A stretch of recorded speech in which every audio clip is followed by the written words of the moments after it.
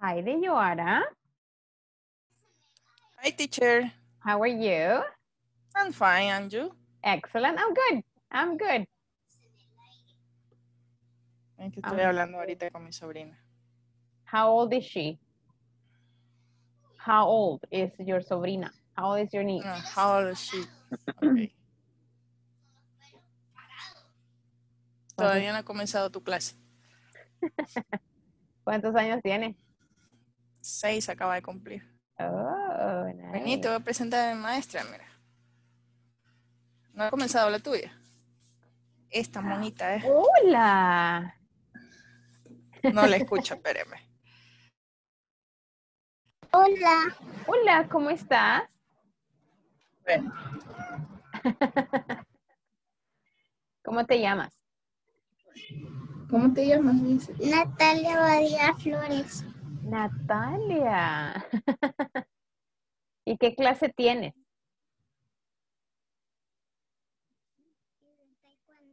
Oh, mira, qué bien. Y en el día tengo de No seas el mentirosa. liceo salvadoreño.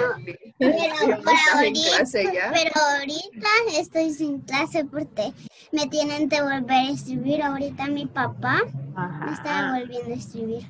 Muy bien. Y yo estuve en 2 colegios. Oh, Y en 3 está. ¿En serio? Wow.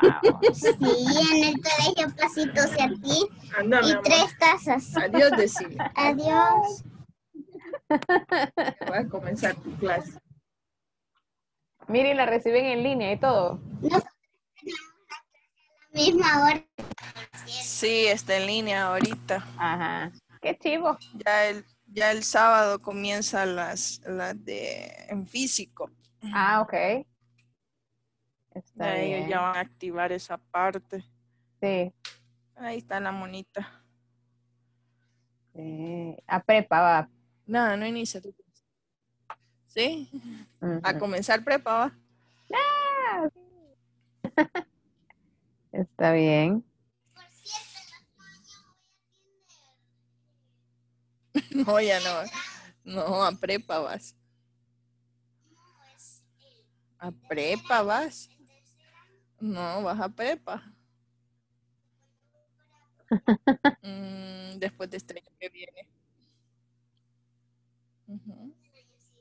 El siguiente. Ajá, el siguiente. El siguiente año voy para primer grado, por cierto. Ok, dale. Very good. Voy a tratar de ingresar a la plataforma porque no he podido entrar. Ok, Deyo, very good. A ver, vamos a ver, ¿usted estuvo en clase ayer, Deyoara? Es que yo no. No. No estuve yo. ¡Ah! ¿En serio? No, ¿Quién estuvo? Fíjense que, bueno, me cubrieron, pero realmente no sé quién me ayudó ayer a cubrir la clase. Entonces. Pues las dos vamos de 0. ¡Oh, my goodness! Vaya, entonces vamos a ver esto de aquí. Vamos a ir a la plataforma igual. Ahora, porque quiero practicar la lectura. Solo déjeme ya. This is the one. We're still on the section 1 de Yoara, 1.14, okay? So this is like what we're going to do. La clase anterior, que fue viernes, ¿verdad? Ayer fue lunes, sí. Sí. Es verdad, o ando perdida. Ok, la clase anterior. Yo también. Que fue el viernes, recordamos las WH questions con las compañeras y todo. So that's what we were talking about. Ahí entró Lisette. A ver. All right. Lisette tal vez entró ayer. Yeah, probably. She's using that. Hi, Lisette.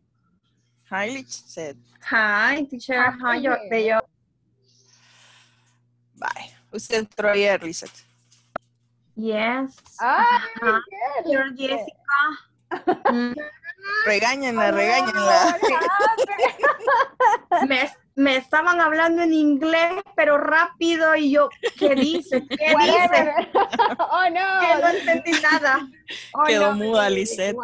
Sí, en serio. Solo entramos Ani y yo. Ah, de verdad.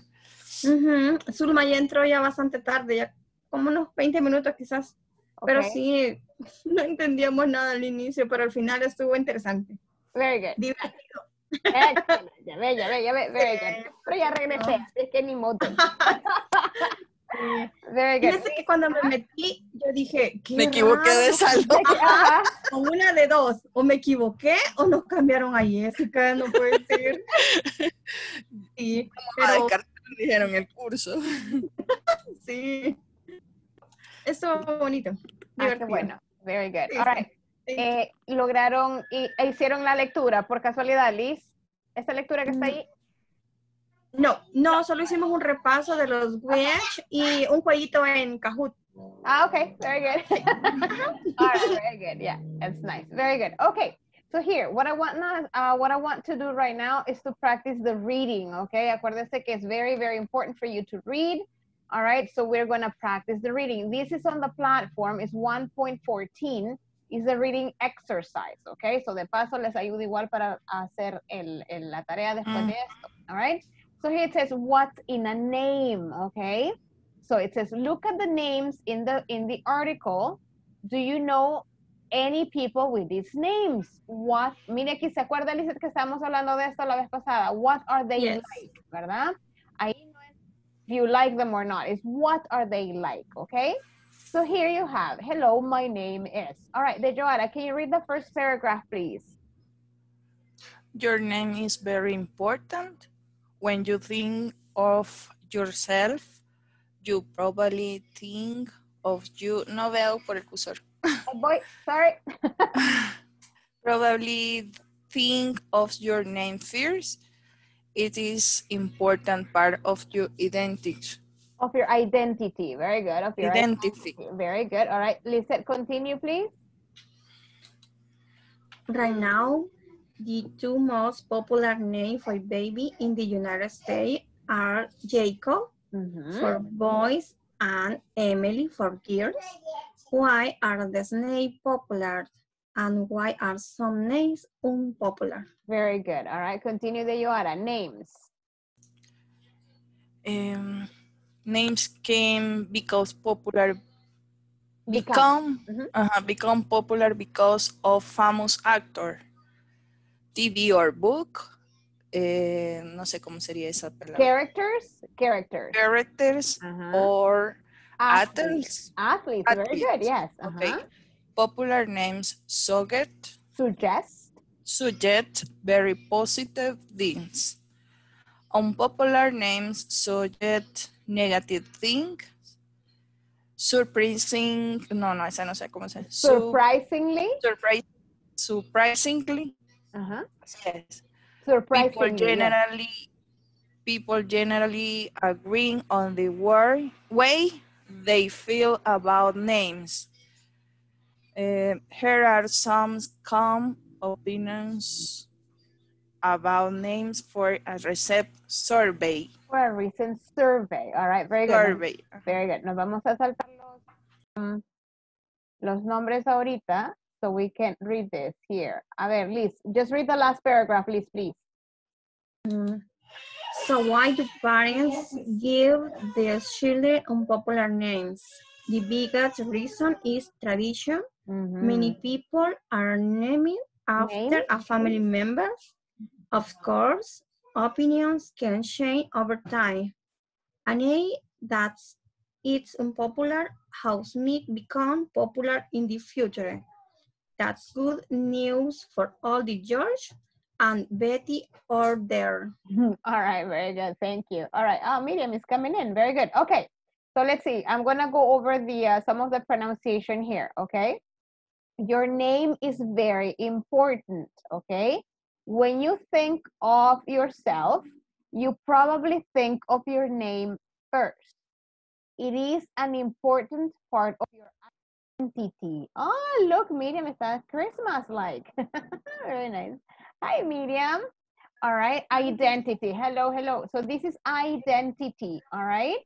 That's the pronunciation.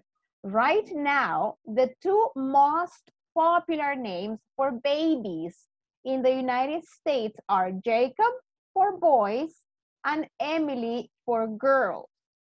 Why are these names popular? And why are some names unpopular? So the pronunciation is unpopular, all right? Names can become popular because of famous actors, TV, or book characters, or athletes. Popular names suggest very positive things. Unpopular names suggest negative things.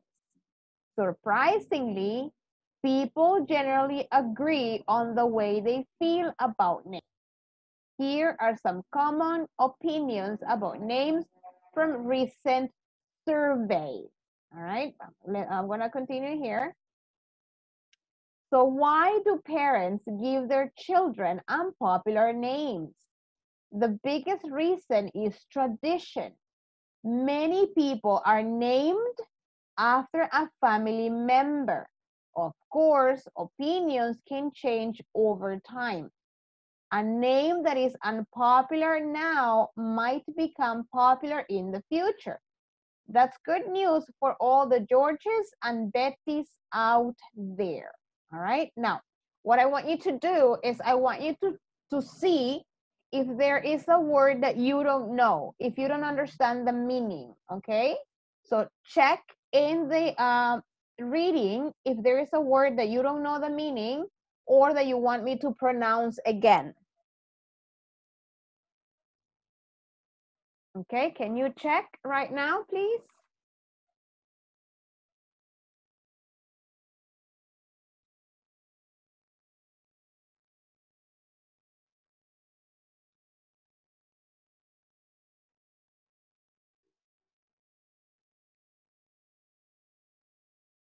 Saget.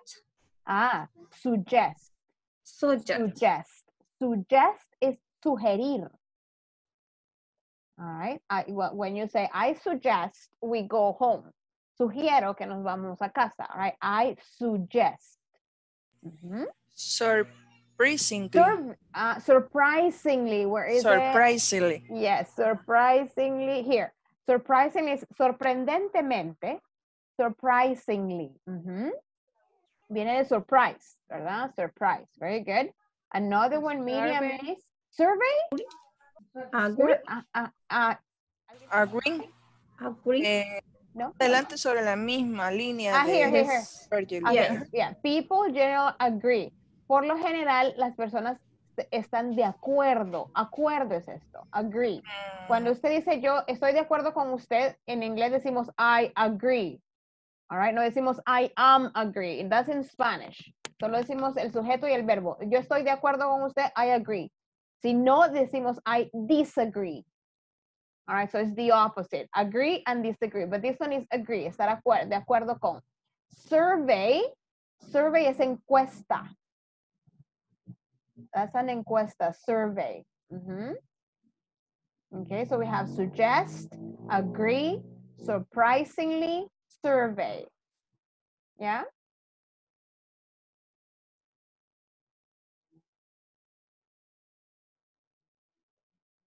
Okay, any other? Excuse me? En la penúltima línea, Ming dice. Now Ming become. Yes.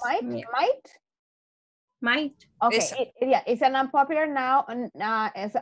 Is unpopular now. Might become. Podría convertirse en un nombre popular. Might es podría. Okay. Might become. Very good. Okay. Very good. Any other? Okay. Named. Very good. Este de acá, no sé si lo logran ver ahorita, lo voy a hacer más grande. Solo quiero ver. Named. All right. Este es como que fuera un pasado, Liz. ¿Se recuerdan las pronunciaciones del pasado? Termina en E, pero no se pronuncia la E. Eso es named. Like D. All right. Nombrados después de la familia, como tradición, ¿verdad? Que si el papá se llama Jacob, toda la gente se llama Jacob en la casa. All right. It's like a tradition. All right. Very good. Here we have boys' names. Okay. George. This is the meaning. George is average and is boring. You understand boring? Aburrido. Aburrido. Aburrido. All right. Jacob is creative and friendly. All right, so if your name is Jacob, you're very creative and very friendly, all right? Michael, good looking and athletic. Good looking is handsome. All right. Como Wow. simpático. Yeah, como guapo. Guapo. Ajá. All right, and athletic, así bien fit, ¿verdad? Bien muscular. All right, very good. And then it's Stanley. Stanley here is nerdy or serious, like very nerdo, all right? Nerdy and serious, all right? Betty is old-fashioned, antiguo. Old-fashioned and average. Así como, nah, ni muy, muy, ni tan, tan, right? That's like average, all right? Emily is independent and adventurous. Independiente y aventurera, all right? Very good. Jane is plain. Plain es como sin mucho, como simple. Plain is Plana. Plain, yeah, and ordinary, okay? Nicole is beautiful and intelligent, all right? It's interesting, okay? Very good. Average. Now, average es como, how do you say that? Is I no sé, like, como neutro, Algo como tradicional, ¿no? Sí, como ni es la gran cosa ni menos, o sea, es como, como que whatever. All right, it's kind of weird, average. All right, a ver, Deyoara, desde que la conocí estaba con el meaning de su nombre, all right? Now, what does Deyoara mean? What is the meaning of Deyoara? Es una mezcla, no lo sabría Oh my goodness, okay. explicar, pero es las dos primeras. DA sería Delia, Okay. que es el nombre de mamá. Okay. J.O. Jorge, un hermano de ella muerto en la guerra de allá. Okay. A.R., que es mi apellido, el segundo apellido de ella, el primer apellido de ella, y a Arlen es el nombre de mi hermana mayor. Oh my goodness, Deyoara, so it's a combination. Yes. Oh my goodness. Entonces es complicado. Yes, it is. All right. And Enid? También, es another combination, no, no? ese es el segundo nombre de ella, pero sé que es origen francés. Oh. Pero sí existe. All right, very good. O sea que no va a tener el nombre de Deyoara. Fíjese que investigando hoy con las redes sociales encontré otra de Joara en Brasil. Okay. Solo que ella dice de que cuando estaba embarazada la mamá de ella, le apareció en un sueño y así y le gustó y se la puso, pero es igualito. Oh, really? Oh, look at that. That's nice. Very good. Sí, Okay. con las redes sociales me puse a travesear y ella me apareció. Wow, nice. Very good. All right, Lisette, what does your name mean? Do you know what your name means, Lisette? I don't remember. You don't remember? All right, very good. All right, very good. And Miriam, hi, Selena. And Miriam, do you remember? Do you know what your name means? It's from the Bible, right?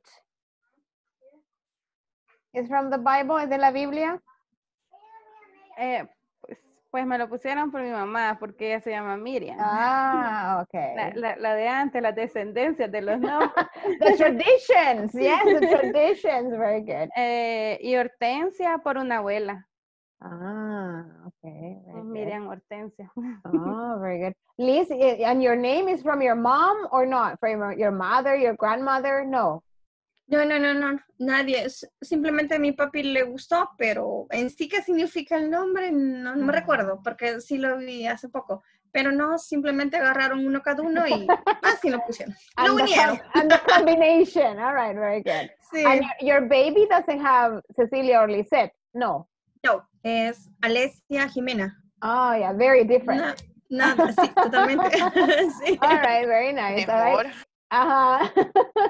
Very good. And Selena,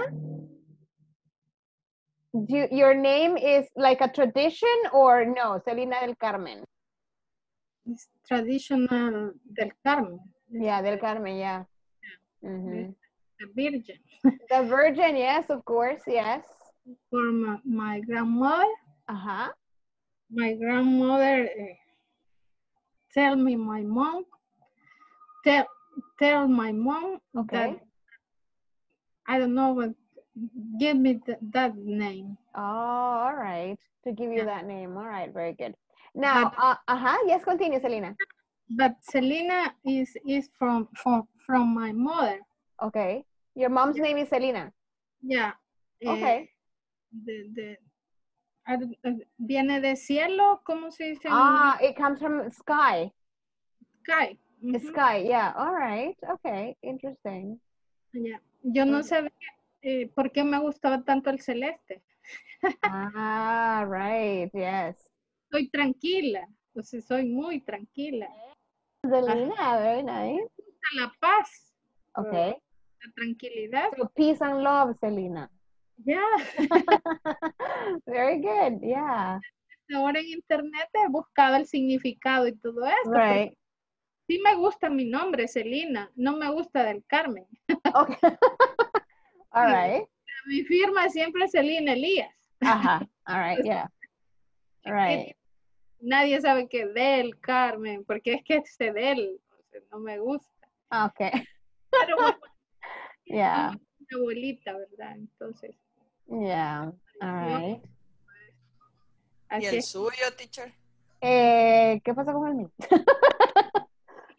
What do you mean? My Jessica? name, yeah, my name, they say, I mean, the meaning is Hebrew, all right, and it says like blessed from God or something like that. I can't remember, but it's like, I don't know, bendecida, something like that. Hace rato lo vi, I can't remember anymore. But my mom's name is Miriam, and I don't know, I guess my dad and my mom like the name of Jessica, so for no reason, because my mom is not, I mean, it's not her name, it's not my grandmother, so it's just they, like you said, they chose one name, my dad and then my mom, and they put the combination and there, yeah. Aunque Miriam viene siendo casi sinónimo de María, según. Also, yes, yeah, it's true, right, very good. So, but it's interesting, you know, because many names, they have like very nice meanings. All right, like they have very, very nice meanings. All right, pero así como hay nombres like very, very nice, hay unos nombres medio raros. Right, like very, very strange. Como los que les ponían antes, según el santo que... Yeah, from the el calendar. el santo según que el había. calendario. Ajá. Eso Yeah. sí. Pobrecitos. Yo salía mal ahí porque traía Marcos. Okay. El San Marcos, imagínense así me hubiese llamado. Pero dice que el origen mío, teacher, es latín y viene de Celia. Okay. Y es del romano. Ajá. Entonces viene latín, o sea, Right, yeah. muy latino de España. Okay. Oh yeah, very good. It's interesting to know names. There are very beautiful names out there. Dejoara, if you have a baby in the future, if you have a baby girl, would you name her Dejoara or not? No. No? No. Primero para que me decida tener hijos. All right. No, ahí la que vio, esa es la heredera. Okay. Te venga igual que una hija. Okay, all right. Pero en dado caso, creería que no. Okay. Si llega a darse, me gusta más Alexandra. Okay. Enid también me gusta. Enid is nice. It's a nice name, yeah. Sí, Elena también me gusta. All right, yeah. Very nice. Y nada que ver, no hay nadie que yo sepa que se llame así. Okay, yeah. Right, yeah, it's nice. Es que cuando uno tiene hijos, piensa uno, ¿le irá a gustar cuando sea grande? Le iré a regar aquí, o sea. Right. O si no piensa uno, muy pesado, te doy ese nombre. Yo más pensaría, o generalmente está con mi sobrina, cuando estuvieron escogiendo el nombre, piensen en que no les vayan a hacer bullying en el colegio. Eso fue como lo primordial. Right, yeah. Especially here, you know, it's like our countries, because in other countries, they don't really make bullying with the names because of, you know, yeah, it's our culture. All right, very good. Okay, so anything else about the reading, girls? Anything else, or we understand everything? No problem with this? No, right? Very good. Okay, so remember that this reading is from the platform. So after you can make the test, okay? The reading comprehension questions, okay? So I'm going to stop sharing this right now. And I'm going to show you something else, always from the platform. Just let me go get it here. Just give me a second here. Okay. So here today we're going to begin section 2. Okay, so we're about to begin section 2. In section 2, we're going to review the WH questions, but with simple present. Remember, Lisa, last class, and I think with Selena, we were talking about WH questions as the verb be, like am, is, are, right? Today, we're going to study WH questions with simple present. So do, does, or whatever, right? Where do you go? What do you do? All right. Again, we have seen this before. Eso es like otro repaso de lo que ya hemos visto, porque esto ya lo vimos, all right? Vamos a ver. I need a conversation here. Just give me a second here, guys, please. Girls.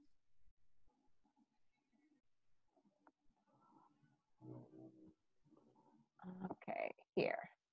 Whoops.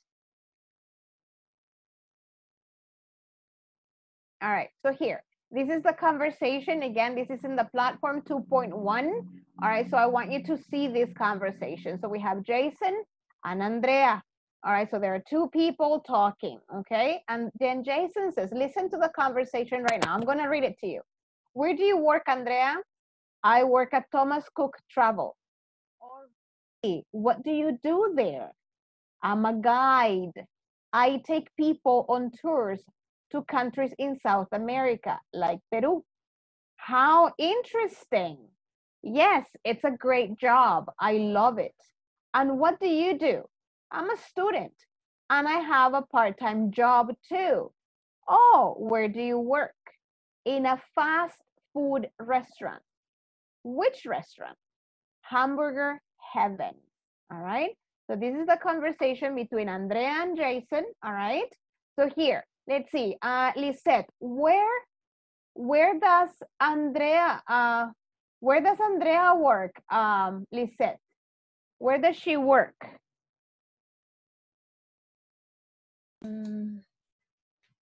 She work is a guide. Yes, she is a guide. All right. She is a tourist guide. Very good. Okay. So she works at Thomas Cook Travel. All right. That's the name of the company. All right. Very good. Selena, I'm sorry. Selena. Así como, yeah. Selena, what about Jason? Where does he work? And guide people tours countries South America like Peru. Dice already, what do you do there? Oh, how interesting things like that. I think I take people. I am guide and take people on tours to country in South America. Like but that's Andrea. What about Jason? Where does Jason work? It's a great job. What do you do? I am a student and I have a part-time job too. Oh, where do you work? No lo encuentro. A Hamburger Heaven. He works at a Hamburger Heaven. Very good. Okay. All right, yeah, it's at the end. Very good. Okay, so let's see. Deyoana, can you be Jason? And Miriam, can you be Andrea, please? Where do you work, Andrea? I work at Thomas Cook Travel. Oh, really? What do you do? What do you do there? A guide. I'm a guide. A guide. I take people on tours to countries in South America, like Peru. Interesting. Yes, It's a great job. I love it. And what do you do? I am a student and I have a part-time job too. Oh, where do you work? In a fast food restaurant. Which restaurant? Hamburger having. Excellent, very good. All right. So Lisette and Selena, Lisette, can you be Jason? And Selena is going to be Andrea. Where do you work, Andrea? I work at Thomas Cook Travel. Oh, really? What do you there? I am guide. I take people in tours to country in South America like Peru.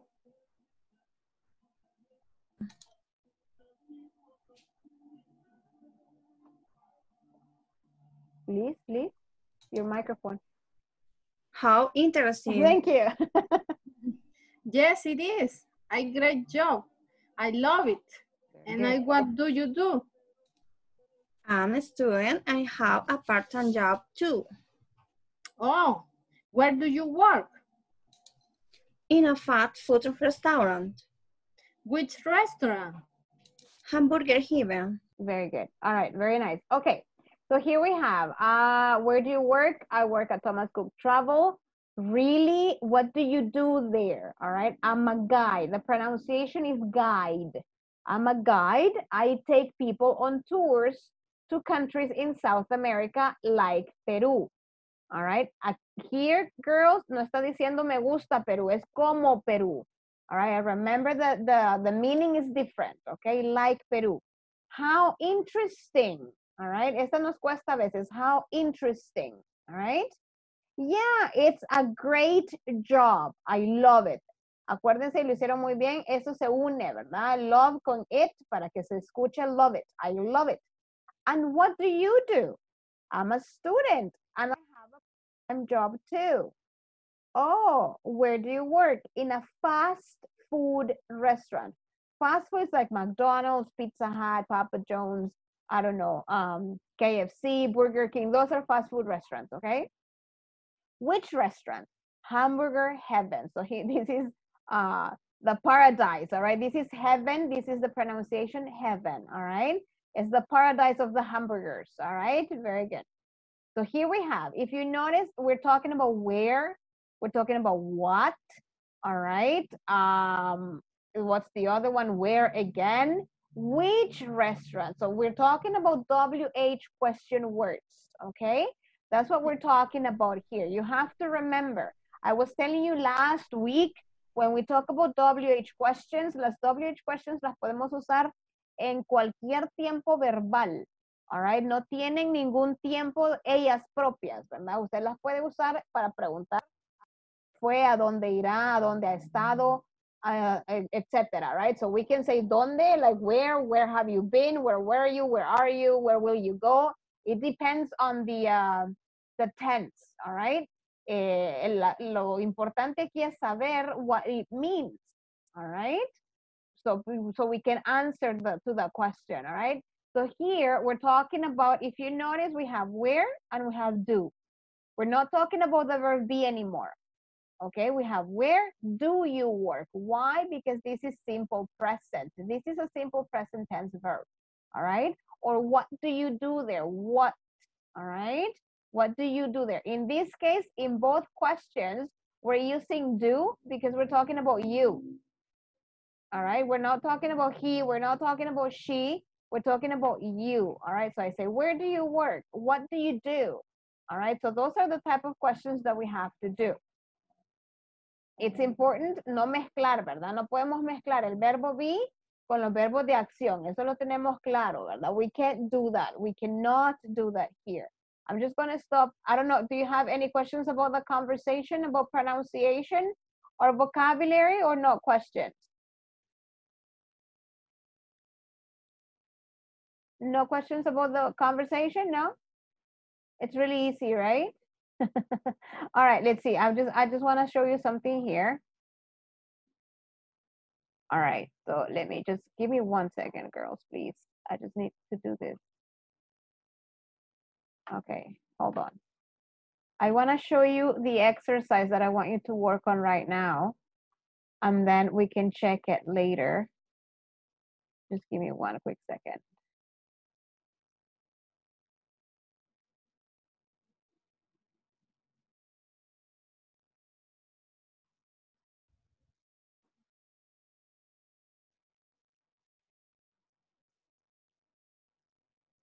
All right, so here, girls, we have this. I just want to show it to you here. We have this thing here that I want you to see. Okay, so here we have WH questions, present simple verbs, all right? We have this is like normal. I study, you study, he, she, it studies English, we study, they study, all right? This is like what we have to remember. When we have WH questions, we can use any, dependiendo de lo que usted quiere preguntar. We're going to use where, when, why, how. La vez pasada hicimos el repaso de qué quiere decir where, when, who, why, all right? So here, what are we going to do? Si no tuviéramos los WH questions, la pregunta empieza desde aquí. Do I study English? Does he study English?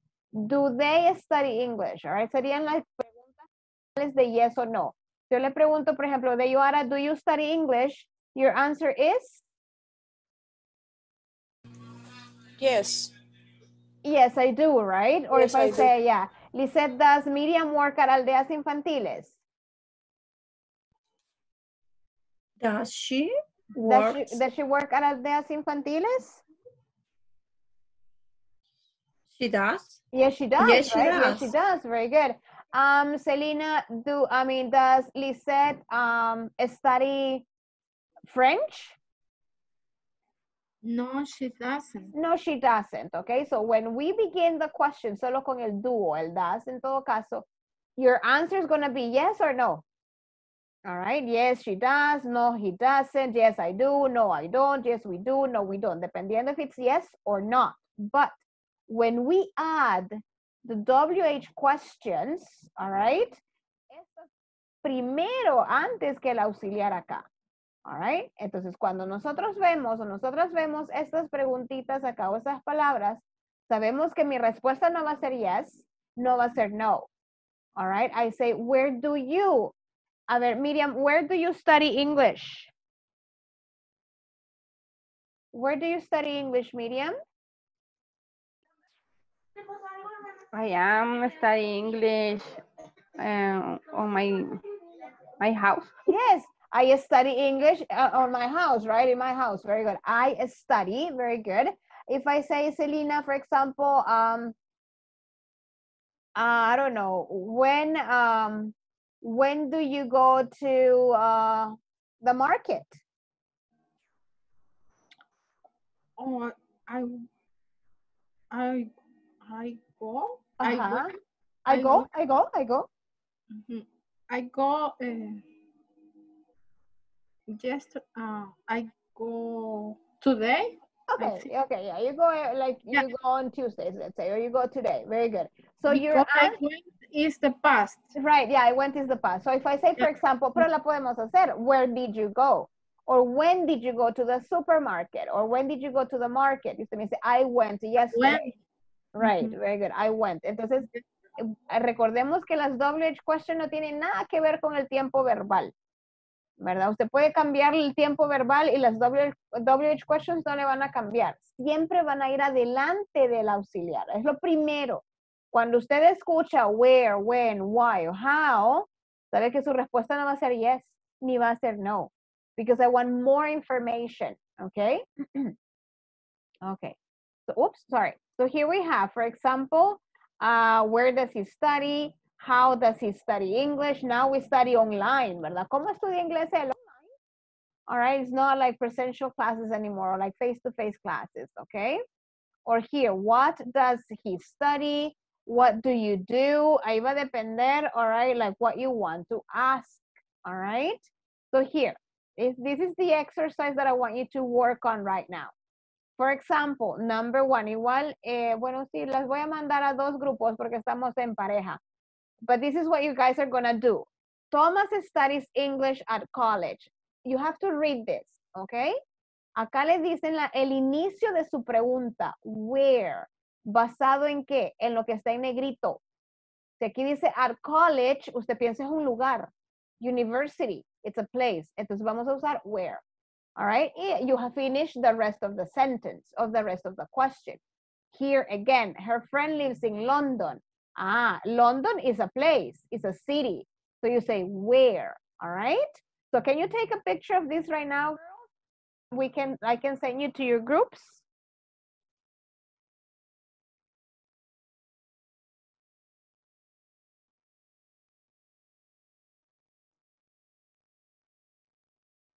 Finished taking the picture? Yes?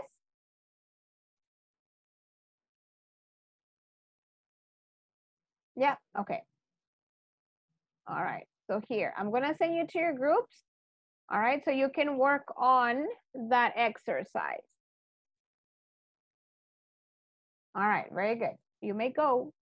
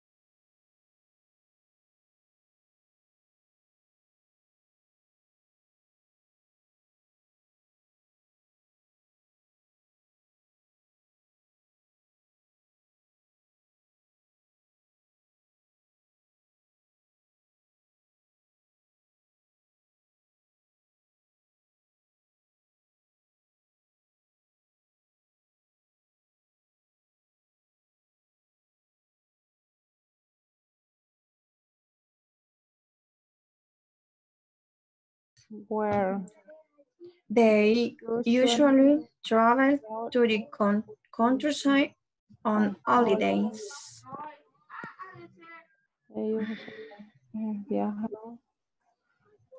Días festivos. Where Where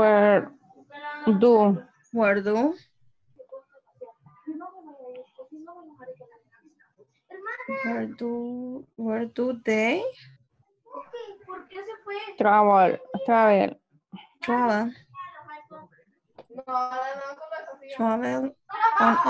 on holidays?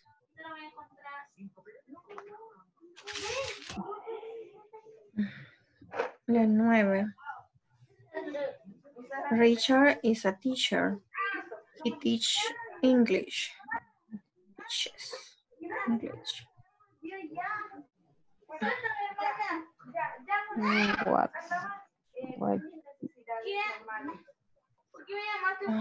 What does he do? he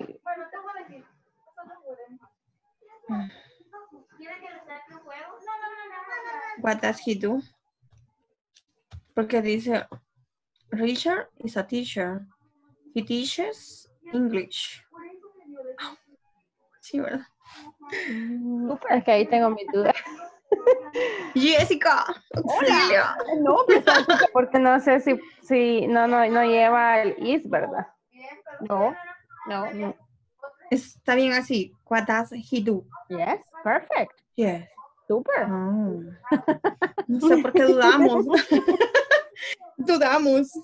Sí. Ay, Lo que sabe vaya. por qué duda, porque de repente lo hacen rápido y lo sienten fácil y usted se pregunta, ¿será de verdad así? Pero sí. Ujú. Ok. La 10 es this bus goes to the shopping mall. Ok. Sería Verdad, siempre. where does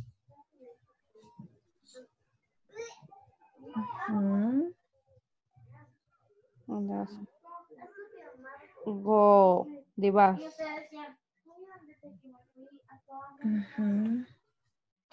Where does go?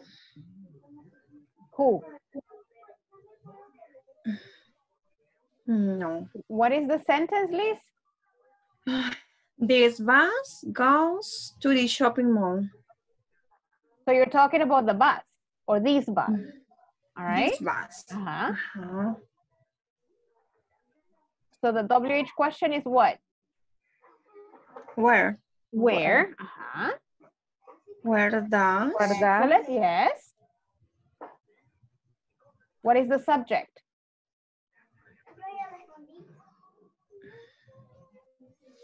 This Bus. This bus. Very good. Yes.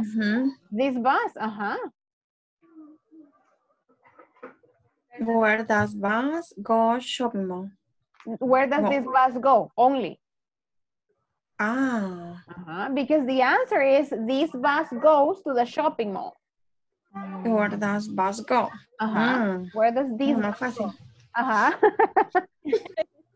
Nosotros nos complicamos. Si usted le pone shopping mall a la pregunta, no tiene sentido. No Estoy respondiéndole. la respuesta. Estoy respondiendo lo mismo. Very good. Ok. Vaya, vamos a hacer un repaso. Para ver si lo hicimos bien. Let's see. Las dos pusimos where does friend live? Where does, permítame. Ahí teníamos esa otra duda. Ok, veamos. Ok. Her friend lives in London. Where? Luego teníamos. Where does friend live? ¿De quién es la amiga o el amigo? Tomás. No. Antes de friend, ¿qué está? Her. Exacto. Entonces, el sujeto es todo. Her friend. Her friend. Porque si usted solo... ¿Dónde vive su amigo? Ajá, ¿de quién? De ella. ¿Dónde el amigo vive? ¿De quién es el amigo? Vos, tuyo, mío, de nosotros, nuestro. Entonces decimos, ¿dónde vive su amigo, su de ella? Where does her friend live? Ajá. Casi, casi. No, claro, yeah, of course. Very good. Ok. La siguiente contestamos, what does Susan study? Yeah, perfect. What does Susan study? Very good. Ajá. Okay. La siguiente, who does live in New York? No. Who does live? Como preguntando quién vive en Nueva York. Sí, pero está rara. Fíjense. Who lives? Sí. Ah, no, pero podría ser. Ajá. Who does lives? Con el who es un poco diferente porque decimos who lives in New York. Y se dice Eva lives in New York. Who lives in New York? ¿Quién vive en Nueva York? Eva vive en Nueva York. Entonces le quitamos el does. En ese caso sí, con el who le vamos a quitar porque como no sabemos, entonces no podemos ni usar ni el do ni el does. Ajá, ajá. Entonces, who lives in New York? Usted dice, Eva, por ejemplo, yo digo, ¿quién vive en Sonsonate? Who lives in Sonsonate? Y usted me dice, a Roberto. Roberto lives in Sonsonate. Ok. Who does live in New York? Ok. La siguiente es, when does brother get up? Ah, lo mismo que en la 2. ¿De quién es el hermano? His brother. Ajá. When does his brother get up? Ajá. Very good. When does his brother get up? Very good. Yes. Okay. How does Mr. Brown go to work? Excellent. Very good. Yes. Super. How does Mr. Brown go? Yes. Y la siguiente, la 7. What does sell? The supermarket. No, Supermarket. Al revés. The supermarket sell. Excellent. What does the supermarket sell? ¿Por qué? ¿Por qué? Porque el supermarket es el sujeto. Exacto, Miriam. Perfecto. Sí.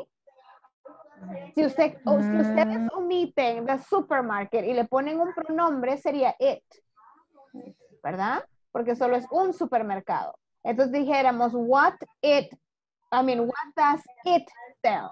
Pero en este caso tenemos el nombre del pronombre que sería el supermercado.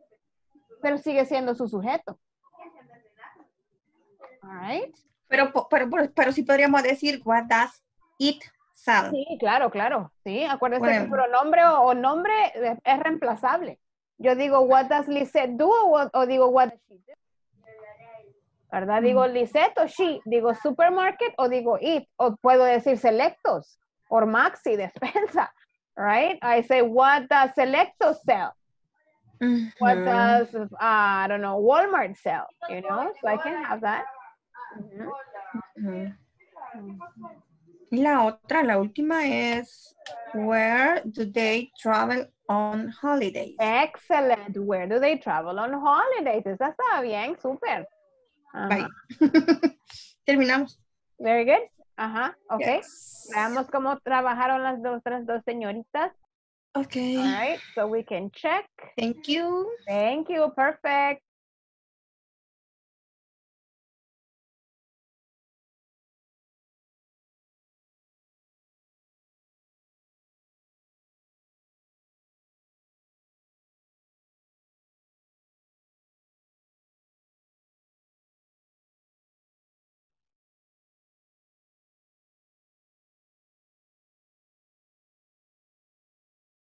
All right, very good. Let's see.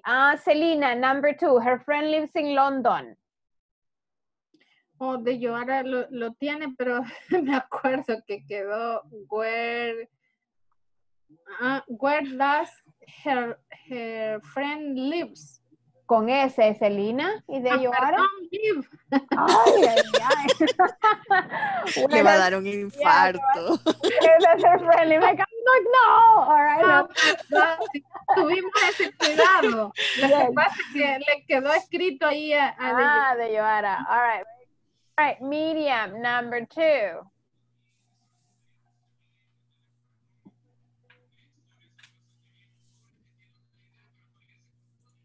What does Susan study?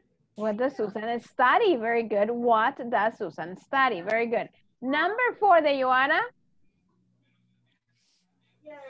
Sí me escuchan, ¿verdad? Sí. For who does Eva live? Ah, ok, no. All right.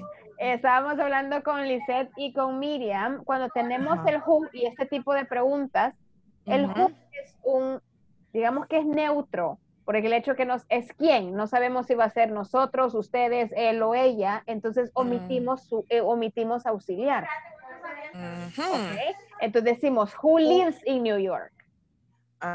¿Quién vive en Nueva York? Y podríamos decir, we live in New York, puede ser they live in New York, she lives in New York, Eva lives in New York. All right? Entonces, who lives. En ese sí le dejo la S como omito. Ajá, eso estoy oyendo. Ajá, Who como lives in New York. Yes, very good. Who lives in New York? Y la respuesta es, Eva lives in New York. Very good. Ah, ok. La más difícil. Debemos respetar la regla. La regla, claro. All right. Ajá. Okay. All right, very good. A ver, Lisette, number 5. When does his brother get up? Excellent. When does his brother get up? Si queremos quitar his brother, podríamos poner when does he get up, ¿verdad? Sí. Pero cuando ponemos his brother, damos más información del sujeto. ¿Quién es él? El hermano de él, su hermano. All right. Entonces, está bien también si lo ponemos when does his brother get up in the morning.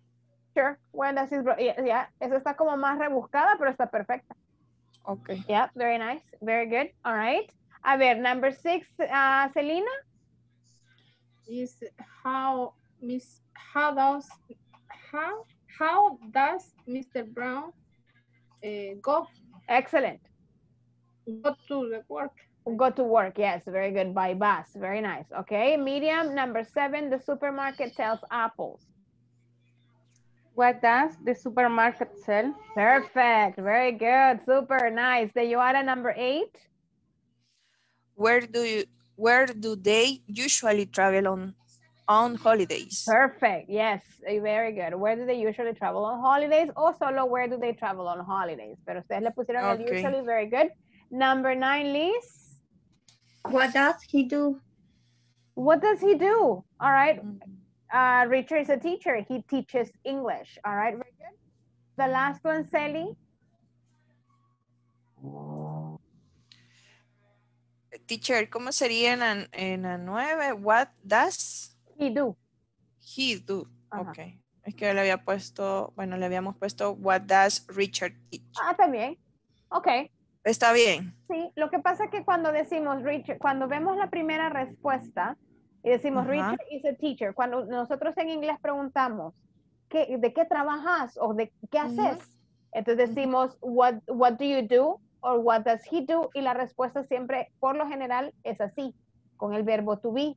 Luego decimos, él enseña inglés. Si aquí no hubiéramos tenido esta primera parte de Joana, sino que solo la segunda, cabe mejor la que ustedes pusieron. What does he teach? Porque mi respuesta sería directa diciendo he teaches English. Pero en esta nos dan la información que primero es profesor y luego nos dan la información de que enseña. All right? Ok. Entonces, si usted viene donde, I don't know, alguien le pregunta, what do you do? Le van a decir, I am an engineer. All right? I am an engineer. Y luego le dice, I designed whatever, ¿verdad? Lo que él diseña o lo que él haga. All right? O ella haga. Okay. Very good. Okay. All right. And the last one, ¿de quién era el turno? Liz. All right, no, Liz hizo eso. Okay, very good. So Miriam, sorry. Miriam, you can do number 10. Where does this bus go? Yes. Where does this bus go? All right. Y la respuesta sería, this bus goes to the shopping mall. All right. Very good. Excellent. Excellent, girls. Very good. You see? Obviamente, como se les ha dicho siempre, esto es un proceso, ¿verdad? Y es nice que de repente vamos, pero de repente le dice, sí, está bien esta. Y le digo, claro que está bien. Lo que pasa es que ya se admira que lo hicieron tan rápido. Y es decir, ¿en serio? No falta seguridad. Sí, claro, definitivamente. Con el tiempo y con la constancia. All right. Súper bien. Thank you so much, girls. Prometo no faltar nunca más. I'm gonna be here tomorrow. All right. Mire que se le van a ir los alumnos. No, yo aquí estoy. La verdad que se me salió de las manos. Tuve una emergencia familiar por ahí, pero I'm here. All right. Very good. Okay, chicas, las veo mañana. Pasen buenas noches and study, okay? Bye, girls. Thank you. Bye. Bye. See you.